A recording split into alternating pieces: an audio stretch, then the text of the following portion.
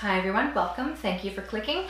This video is a review of the effects of RF EMF, or radio frequency electromagnetic fields, on humans, as you've seen from us before, but this one is an attempt to give a whole picture over the past 5 years. And as always, you can find the summary on our website, and I will post a link for that below. With the emergence of 5G, the technological debate has sprung up again. Not for the first time, uncertainty between causal effects have arisen and the burden of proof is being called into question. This has stemmed endless debate and controversy. The end result? Who can say?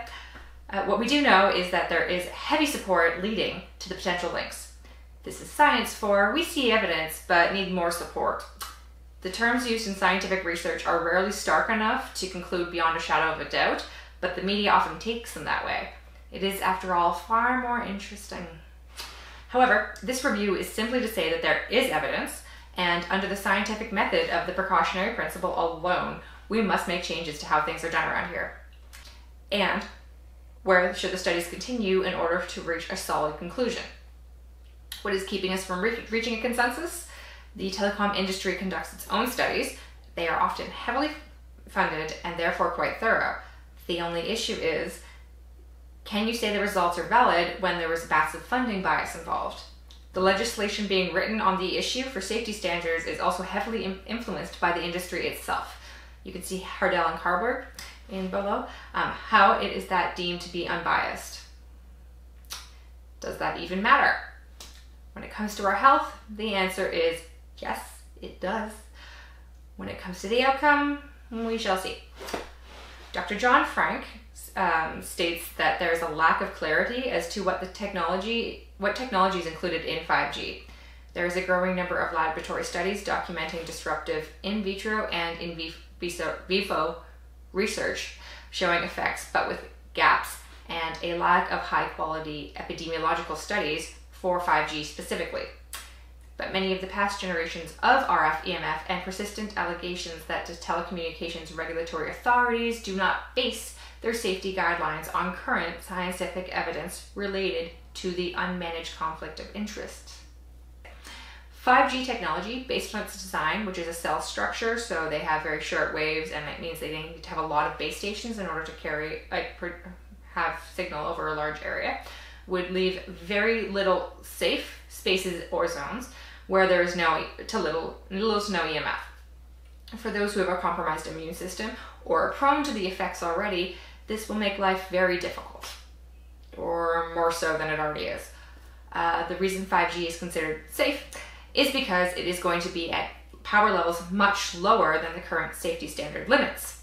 However, there is evidence, plenty of evidence, that levels much lower can have an effect on cell proliferation, genotoxicity, gene expression, cell membrane function, cell signaling, and a variety of other effects. Now, why is this still debatable? Many of these studies are not replicated or replicable, and sometimes have a lower quality standard for methods. Is this a funding issue? You are kind of taking the perspective of the underdog after all. And epidemiologically, it is next to impossible to test for, as there are virtually no control groups left, and the effects are nonlinear. Russell, again below, heavily suggests a precautionary rollout for 5G. Obviously, current studies are enough to invoke the precautionary principle already, but who could say? So, what does this mean for potential health outcomes? There are so many potential issues. So Verbeek et al. Surveyed experts, and the results were cancer, obviously, heat-related effects. That is obviously not an issue for the current debate because those are already what current safety standards are based on. So it's not so much of a concern for this theory. And adverse birth outcomes, EHS, or electromagnetic hypersensitivity, cognitive impairment, inauspicious pregnancy outcomes, and oxidative stress. A nice way to say spontaneous abortions. The authors then go on to categorize the importance of these outcomes based on the experts' surveyed opinions. This is relevant because it can actually direct research focus. Old safety standards did not include long-term exposures, obviously, because they were written a long time ago and people hadn't been exposed for very long, and didn't consider exposures for greater than 10 years. This is impossible to test for, obviously, and so the precautionary approach should have already been taken into account. The mechanisms for this are primarily oxidative stress in cells. So this means that EMF stresses the cells, causing the production of ROSs, or reactive oxygen species, and even RNSs, or reactive nitrogen species. Depending on where it is affected, it can lead to many things, such as cancer, diabetes, congenital malformations, and neurodegenerative syndromes. The production of ROS has already been very well documented, and we just haven't reached a consensus yet. So you can see Sharman and Mevison again below. Okay, so you have EHS to some degree. Now what? Well, 45% of people that were actually, correctly diagnosed and surveyed noticed a difference after receiving counseling. So this means that you measure your environment and you change your sleeping arrangements accordingly. 2/3 of these individuals actually chose to use the reduction as a principal tool.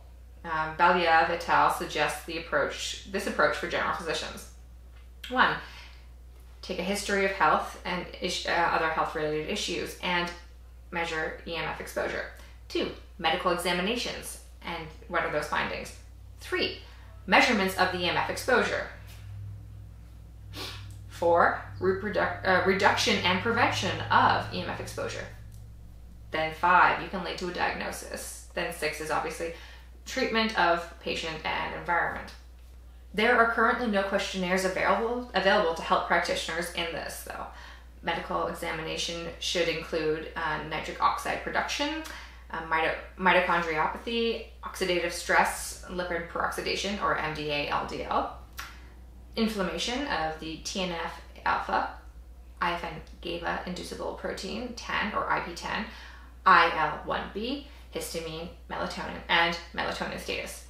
A full list of additional suggested diagnostic techniques can be found in the author's study. Long-term, a great many large-scale studies, such as the NTP and the Ramazzini Institute study, have suggested changing the current levels and standards, as well as changing the classification from 2B as a possible carcinogen all the way up to 1 as a definite carcinogen. And this is stated by Wall et al. Again below. So, when it comes to measuring something you cannot see, what works well for the average Joe? Well, a meter, or perhaps more discreetly, a wearable detector. So, as Razadzinsky et al. Completed a study utilizing their own creation of an antenna measurement device focused entirely on the head. They determined that it would also be beneficial to measure from other points on the body, such as the arms or the legs, and also using different antenna devices and ground planes. A communication device worn close to the body often increases transmission rates in order to maintain radio links. This means, you guessed it, an increase in SAR, which is specific absorption rate, which is what our current safety standards are based on. So the authors suggest another idea for the industry. Optimize radio links and the overall design of your devices so that you don't have to increase power output levels. Shocking, I know. So, a multifaceted stratagem is the solution. Reduce exposure, increase device efficiency, make appropriate standards, and decrease allowable exposure rates. For what? For the sake of all of our health? Yeah. Not just humans, but the overall environment as well. So that is the end of our discussion.